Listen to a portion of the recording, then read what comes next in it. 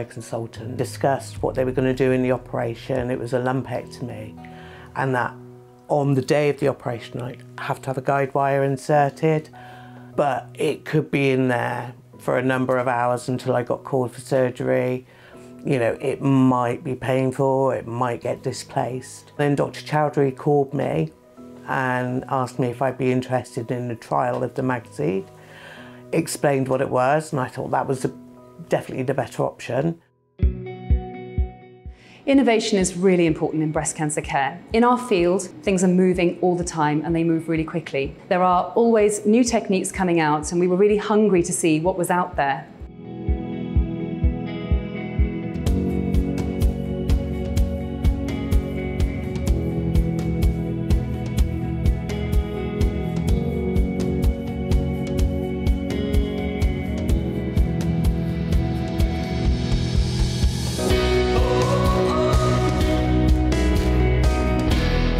What Endomag has done is really engaged with clinicians to understand what are the areas that we could really help out and make a difference in. We've run over 125 clinical trials involving more than 12,000 patients internationally, and the feedback that we get from those trials really helps define not only how we develop and extend the utility of the devices that we make, but also find new ways to use them and help to advance surgical process.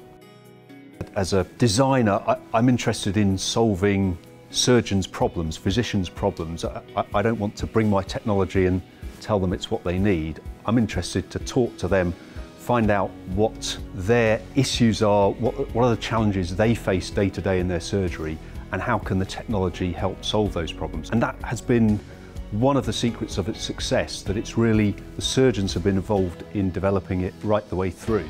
And so we know it's going to be something they like because they've developed it for us. The proof of that is in the data that you get when it's in use in real hospitals around the world. There are thousands of patients of clinical data on Magseed. There are hospitals around the world where surgeons have done over 1,000 procedures personally. And that level of data and confidence shows that surgeons trust Magseed, they can rely on it. Whether a patient is having Magseed to localize their lesion or they're having Magtrace to help determine if it's spread, both of those products simplify that process. They can reduce the pain that comes from injecting radioactive drugs, they can improve the accuracy of the surgical removal, and they can also reduce the anxiety that comes from the day of surgery. It's really our clinical data that is now driving further adoption in over 45 countries. More data than any other non-radioactive seed on the market. And that gives surgeons and radiologists confidence that this seed is simple to place, is easy to remove, and makes the patient pathway and patient treatment much better. It was really good to see that there were large centre studies from MD Anderson, from San Francisco, a large study of IBRA-NET in the UK itself, where they looked at 35 centres in the UK using Magseed, with thousands of women involved in that study. It really gave us the confidence as a unit to be able to see what people's experience had been and how best we can integrate that into our service and how it might look for our patients. The introduction of Magseed and Magtrace to our patients has been a really important part of continuing our relationship. We meet people at their most vulnerable. They're scared, they're waiting for the news of their biopsies that have been taken, and we give them a diagnosis. By telling them that we've looked for new ways to make their experience better, they're able to understand what we are hoping to achieve for them. I hope they feel we've really got their back and we're able to give them something that is quite new, and they're part of moving to the surgical future, but also improving their experience as we go along.